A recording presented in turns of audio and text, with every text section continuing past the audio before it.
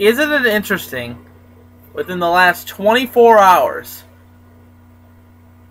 a new playoff team has emerged in the driver's seat. Fire the cannons. The Jackets are for real.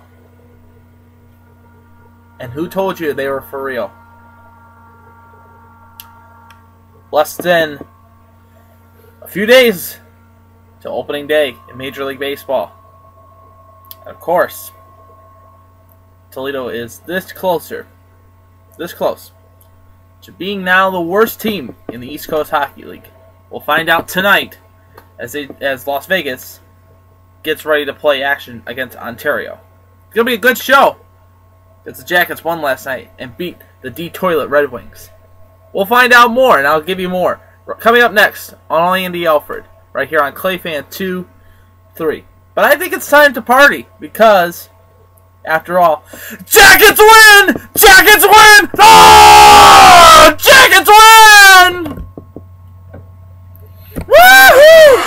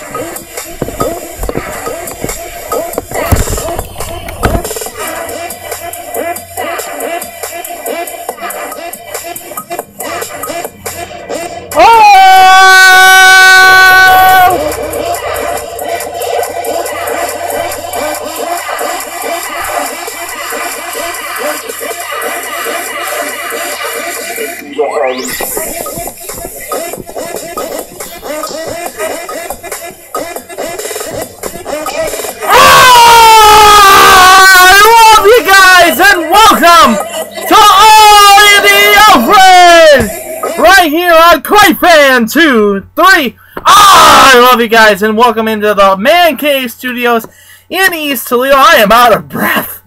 Oh my goodness, what a dance party right there. The Blue Jackets picking up a big win last night over the DETOILET Red Wings.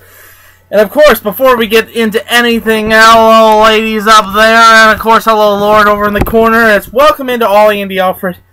Let's break down what happened last night. Oh, let me catch my breath first of all. Whew! What a party right there. The Jackets were a big winner last night, 4-2 over the Detroit Red Wings.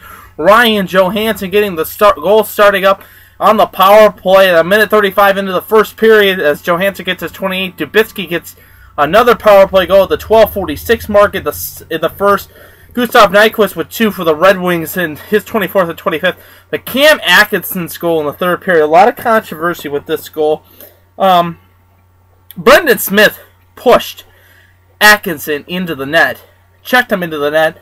The puck was going to cross the line no matter what. Atkinson gets credit for the goal. Jackets go up 3-2. Johansson puts away the empty netter. Jackets win 4-2, get back into the playoff swing, and pick up a big victory at 200 West Nationwide Boulevard in Columbus, Ohio. Jimmy Howard gets a loss. Curtis McElhaney gets the win. Sergei Bobrovsky started the game for the Jackets.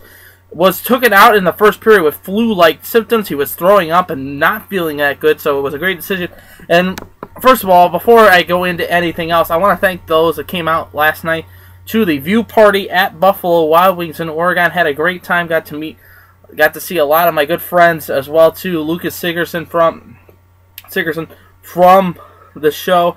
Also Danny Facer as well too. Also Nick DeVera and Brian, as well as Brandon, Smokey, Akmal. Everybody showed up for this game, and it was very pleasure for them to stop by and watch the game a little bit and enjoy some nice wings as well too. But some other notable games last night in the NHL for you guys. Besides the Blue Jackets game, Dallas picking up a loss to Chicago 4-2. Edmonton was eluded to San Jose 5-2. Colorado wins in a shootout 5-4 over the Nashville Predators. Also, the LA Kings picking up a big victory. They were down most of the game to the Washington Capitals, but pick up a big victory last night over the Washington Capitals. And also, so that helped out the Jackets a lot last night with that, and Toronto getting thumped by the St. Louis Blues as well too. So looking at it for tonight's action, there's a lot of games going on tonight in the NHL for you guys. Of course, you have the big matchup in New York at Madison Square Garden as the Rangers take on the Philadelphia Flyers. That's at 8 o'clock on NBCSN. Of course, Vancouver is on the road. They'll take on the Minnesota Wild at 7:30, and the late game being Calgary hosting the Anaheim Ducks. Jackets will not get back into action until Friday night as they'll take on the Pittsburgh Penguins at 7 o'clock. The Penguins, the leader in the Metropolitan Division, have a game Thursday night. They'll take on the LA Kings at 7 o'clock. That's a very, very big game if you look at it for the Jackets-wise on Friday, because a hurt and tired Pittsburgh team is coming into your building on Friday night. You pick up 2 big points. There's 20 points still available for the Jackets towards the end of this season, and then we'll see what happens with the Blue Jackets so far. For the Red Wings will play Montreal on Thursday night in Detroit. That's a big game, 7 o'clock start time for that one. And Detroit's got to figure out a way to get back into the winning page. You know, you're losing overtime to Minnesota, lose to the Blue Jackets last night, and now tonight, and now you have to play Montreal on Thursday at home. Luckily, you're going home. Looking at the standings so far right now as it stands, it is a 4-way tie, hypothetically, for the last wildcard position in the Eastern Conference. It is the Jackets leading the tiebreaker with first overall pick in the wild card. Their record right now going into Friday night's game before going into tonight's action. Of course, in fourth place is Toronto. They are 36-30-8 with 80 points. Washington in third position of the wild card with a 34-27-12 with 80 points as well too. Holding second place in the wild card position is the Red Wings. They're 33-25-14 with 80 points, and the Blue Jackets holding strong. Holding strong so far with a record of right now, as I pull this up right now, it is record of 34, 25, and 12 with 80 points, but they lead in the road and the regulations overtime wins with 32 this season. So the Jackets in a hypothetical good spot right now, but they need help. And Friday's game against Pittsburgh, it's going to be very, very, very interesting to say the least. Looking at the other standings in the Western Conference for you right now, St. Louis leads the Central Division with 105 points, clinching a playoff spot. They're 49-16-7 with 105 points. Chicago in second, 42-16-15 with 99 points. Colorado in third, they're 45-21-6 with 96 points. Jackets will play the Colorado Avalanche on Tuesday, this upcoming Tuesday, April the 1st. That's a 7 o'clock start time at 200 West Nationwide Boulevard. But the Jackets, like I said, getting into action Friday night, as they'll take on the Pittsburgh Penguins. And leading in the Metropolitan Division is the Pittsburgh Penguins In second place, it is the New York Rangers and Philadelphia Flyers. So it's a real jockey tonight to see who's going to get the second position. Will it be a flip-flop in positions? We'll see and find out tonight. 8 o'clock start time on NBCSN. The Jackets, like I said, are 37-29-6, 80 points. Pittsburgh is 46-21-5 with 97 points. And like I said, separation for second place is division by 1 point, as the Rangers have a record of 40-29-4 with 84 points. Philadelphia 38-26-7 with 83 points. Boston leads all of the Eastern Conference overall. And that'll be very interesting. Montreal is also in the hunt as well, too. They are in the top seeds. They're number 3 overall in the Eastern Conference Atlantic Division. Well, the ECHL action for you guys tonight goes as this. Cincinnati is in Orlando to take on the Solar Bears. Evansville is on the road. They'll take on the Florida Everblades. And then tomorrow, Evansville will then go to Orlando. Utah is on the road. They'll take on Colorado, the Eagles, at 7:05 Mountain Standard Time. At 7 p.m., it will be Idaho versus Stockton. And, of course, the late game in Pacific Time at 10 o'clock Eastern Standard Time, Las Vegas, taking on Ontario. And Las Vegas right now is the worst team in all of the East Coast Hockey League. But tonight, if they pick up a victory over this Ontario team, they will become tied with the Toledo Walleye for the worst record in all of the East Coast Hockey League with 43 points. Toledo 19-38, 3-2 with 43 points. Las Vegas right now, their record, I'm still trying to catch my breath from that dance page. Gotta love the Harlem Shake. Right now, Las Vegas with a record of 17-38, 4-3 with 41 points. And so the Walleye and Las Vegas now, that's the race now. Who's the worst team in all the East Coast Hockey League? We'll see and find out as Las Vegas plays tonight. Of course, the Walleye will be on the road this weekend. They'll take on Wheeling, then to go to Kalamazoo on Saturday before returning home on Sunday to take on those same exact Kalamazoo Wings. 5 o'clock start time for that one. Well, Major League Baseball, some teams are breaking from camp today. The Padres are breaking camp today, as well as the Dodgers as they get ready for Sunday's opening night on ESPN. But a lot of camps still going on today. Of course, we got some scores happening right now around the Cactus League and as well as the Grapefruit League. Kansas City is losing to San Diego 7-5. The Angels and the A's are tied at 1 apiece, bottom of the 5th.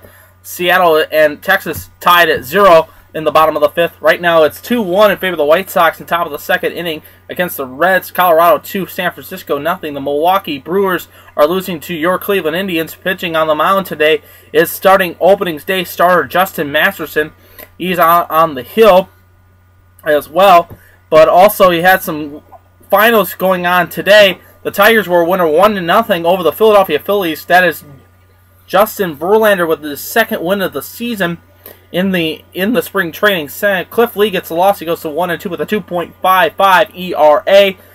The Red Sox were a loser 5-4 to the Baltimore Orioles. Miami was a loser to Atlanta 9-2. Pittsburgh gets the loss against. Actually, they picked up a big victory today. No, they actually did lose. They lost today. And also Washington a loser today as well too. So we're less than a few ways away from opening day in Major League Baseball. It'll be interesting to say the least. You'll hear my predictions on tomorrow's show for the season, and you'll hear what I have to say. But last night, again, the Blue Jackets. I want to thank again for those that came out to the B-Dubs in Oregon that came out and celebrated victory with me and the people that came out and were watching the game. A big game last night for the Jackets. It was a must-win.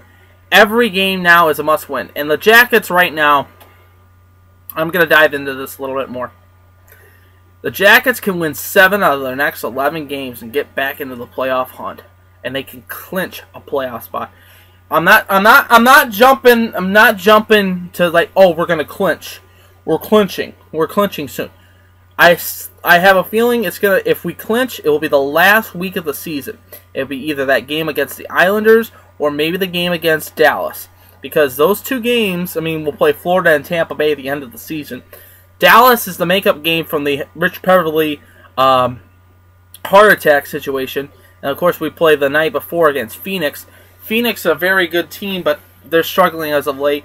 You have the Islanders and the Coyotes in a span of 3 days in that game in the last week of the season. So there could be a possibility of playoff clinching in those two games, or the game in Dallas.